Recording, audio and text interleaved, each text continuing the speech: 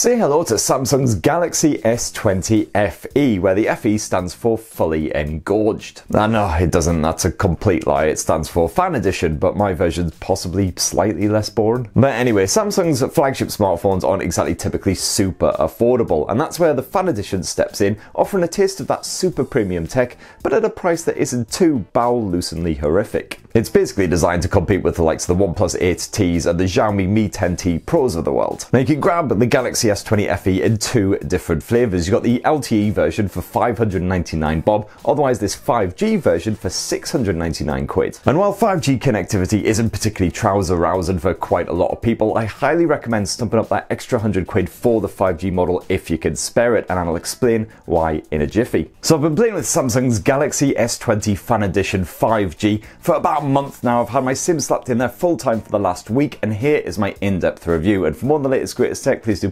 subscribe and ding that notifications bell. Cheers! Now if you saw my hands-on review with this beefy blower, you'll know that it comes in a simply splendid selection of colours. The red, orange and mint versions are particularly dashing, so of course I ended up with this boring navy one. If you want to inject just a smidgen of joy into your 2020, then definitely scout out those brighter models, but this darker alternative is still perfectly likeable. A Series 7000 aluminium frame is sandwiched between a Gorilla Glass 3 display and a Glastic arse, and that is Samsung's own term for a hybrid glass and plastic material. It feels more like plastic than glass, admittedly, but the matte finish does a reasonable job of hiding that smudgy badness, although you will of course still be required to drag it across your sleeve every so often to keep it looking smart. And so far, that Glastic finish has definitely proven a lot more hardy than your bog standard plastic efforts. I've thrown this thing into countless bags, I've generally abused it to heck over the past sort of month or so, and so far not a single scratch or scuff or scrape on that back end. And you've also got that IP68 water and dust resistance, just like the full fat S20 flagships, so no worries if the Fan Edition ends up in the drink. Those bezels surrounding the screen do seem a little thick here as well after using other phones like the OnePlus 8T. It's nothing offensive, but it just detracts from the premium experience, just like the Glastic materials. The main problem here was that my palms kept intruding on the bottom corners whenever I was stretching to reach something, especially when typing messages. And that's a problem that I didn't even experience on the pocket-bustingly enormous Note 20 or the Galaxy S20 Ultra, so it makes it even more of a peculiar issue here. Thankfully, Samsung's One UI launcher serves up the usual one-handed mode, which is an absolute blessing at times, and as usual you can drag down that notifications bar from absolutely anywhere. And that one-handed mode is just one of many features added to Android 10 by Samsung's own One UI 2.5 launcher, which is very dense, but it's also pretty damn likable. The only real issue that I have with One UI is the same one I've had for years and years now, is the fact that Samsung always doubles up on lots of features that Android already does particularly well. It's got its own contactless payment system, it's got its own app store, it's got its own password filler, it's got its own virtual assistant, it's got its own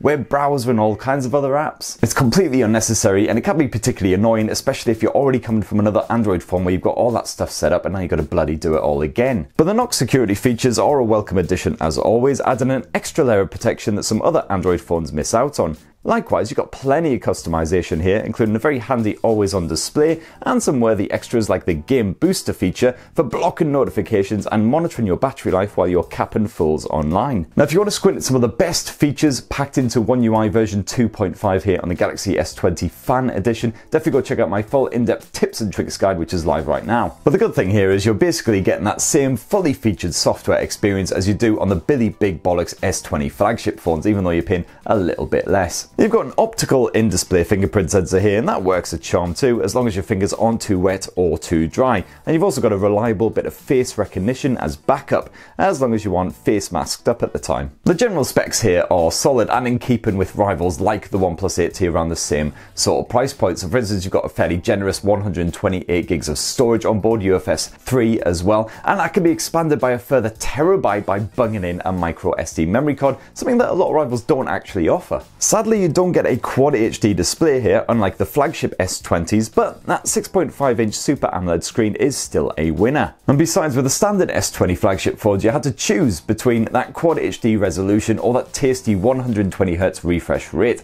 Here, there's no decision to be made, just 120 all the way, baby. And of course, the 2400 by 1080 pixel resolution is absolutely fine anyway. Whatever you're watching, the picture is packed with fine detail. You can tweak the color output to enjoy natural looking images, or have the S20 Fan Edition spew a rainbow of colours right into your face. However, there was no support for HDR streaming on the likes of Netflix, which is a bit batty given the price of this thing. And you've also got a thoroughly decent stereo speaker setup here on the Galaxy S20 Fan Edition as well. It's definitely not one of those efforts where the top speaker just guffs out a tinny, pathetic excuse for noise. Audio sounds proper nice through a pair of good headphones with full Dolby Atmos support, but the lack of headphone jack here means I had to stick to Bluetooth. Thankfully, I had absolutely zero issues there as well. The connection to my headphones, speakers, whatever I decided to pair up with, stayed strong and stable as long as I didn't stray too far away. And this 5G version of the Samsung Galaxy S20 Fan Edition also, unsurprisingly, comes with one of Qualcomm's 5G modems packed inside, and you got sub-6 connectivity as well as millimeter wave, particularly good news for you US folk, and it means a good bit of extra future-proof in here as well, especially with a good bit of Wi-Fi 6 action on board there too. And even if you couldn't give two shiny shillings about 5G right now, you should still strive to get the more expensive model of the Fan Edition because it's been gloriously blessed with Qualcomm's Snapdragon 865 chipset rather than Samsung's own Exynos 990. And frankly, it's like a Premier League team having to choose between Harry Kane or Johnny Vegas as their next star striker. It's not quite that much of a discrepancy, but still. Complete with the flat display and that 240Hz touch response rate, plus those aforementioned gaming tools, the S20 Fan Edition is a fine way to enjoy your favourite online murderthon. Call of Duty played on the maxed out settings with a perfect frame rate, exactly as you would hope. And Samsung's blower doesn't really heat up under duress either, no matter what you're up to. And the Snapdragon 865 chipset also proved a superstar when it came to battery life. That 4500 mAh cell never once even came particularly close to running dry by the end of a long day, even with plenty of screen on time, and that's with the 120Hz refresh rate active, always on display, all of that good stuff. Case in point, it's 10 AM exactly right now. I've been up since just after 7. I've been using this thing to read from the script, I've been streaming music, all kinds of stuff, and I've still got 93% battery life. Things are remarkably less impressive when it comes to the recharging, however, because although the Samsung Galaxy S20 Fan Edition can support up to 25 watt wired charging, unfortunately you only get a 15 watt charger bundled in the box. And considering this thing, it's a little bit cheaper than the S20s, but it's not exactly cheap, that's an absolute freaking crime. You do thankfully at least still have support for 15 watt wireless charging here on the Fan Edition as well, although I found that when using the likes of the Pixel charger, the OnePlus chargers, it took hours and hours to fill back up again. Let's finish up with a squint at the camera tech, and you do get a triple lens setup like those flagships, but it isn't quite the same hardware here. The 12 megapixel primary lens has built-in OIS, and this captures impressive detail with every snap, proving once again that you don't need a 64 or 108 megapixel lens to shoot good looking photos. Colours are quite naturally grabbed as long as you knock off the AI modes, although I did find that the colour detail was lacking in some of my test shots, with cooler visuals than seen in real life, usually when the conditions were a bit bright. Still, the Galaxy S20 Fan Edition can generally cope just fine with sharp contrast, these odd spots of oversaturation aside. The second lens is a 12 megapixel ultra wide angle effort, and while this produces slightly darker, warmer pictures than the primary lens, it is definitely handy for capturing a more dramatic photo or the whole of something that is flippin' huge, as long as you use it outdoors, because indoors it's next to useless. And sure, the Samsung Galaxy S20 FE may only serve up an 8 megapixel telephoto lens rather than the gigantic 64 megapixel effort of the standard S20, but you still get 3 times optical zoom, and you got that optical image stabilization bunged in there too. The total zoom maxes out at 30 times, although things get grainy long before then, but still up to around the sort of 10 times zoom level you get a crisp picture, very handy for taking photos without intruding on a scene. In serious low light, you can depend on Samsung's night mode, which captures and combines between 40 and 30 images at different exposures. The results are brighter, more balanced, with very respectable colour reproduction too, unlike those bright light shots. With the live focus mode, you can make your photo all about your subject, and this once again works splendidly. The accuracy really is impressive, and you can change the blur effect afterwards if you're not entirely satisfied. That single take feature introduced on the original S20 phones is back in action too, if you can't decide whether you want to do pictures or video. Speaking of video, Samsung phones usually do that pretty damn well, and sure, there's no 8K option here on the Galaxy S20 Fan Edition, unlike that beefcake flagship, but you know what, I'm guessing not many people will actually give a shit.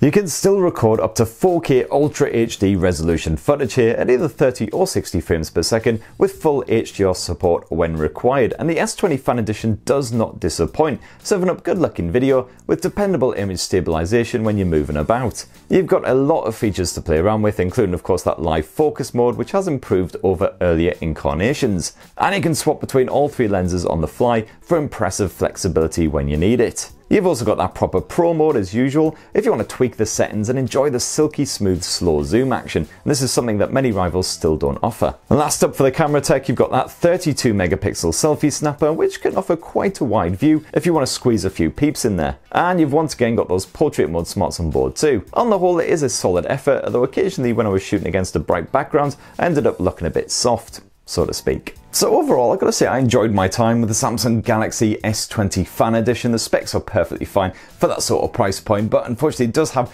very strong competition from the likes of the OnePlus 8T, the Xiaomi Mi 10T Pro, and basically a whole bunch of other smartphones that are just priced under the sort of typical flagship £800 to £900 price point. My only real qualm is that the S20 Fan Edition doesn't really do anything different from the rest of the competition, unlike something like Sony's fresh new Xperia 5 Mark II. But anyway, that's what I think. What do you think? Have you been using the Galaxy S20 Fan Edition as your own smartphone? It'd be great to hear your own mini review down below if you've been having any issues or anything like that, or if you just absolutely ruddy love the thing. Likewise, if you're tempted, it would be great to hear your thoughts as well. And please do poke subscribe and ding that notifications bell if you haven't already, and have yourselves a lovely rest of the week. Cheers everyone, love you.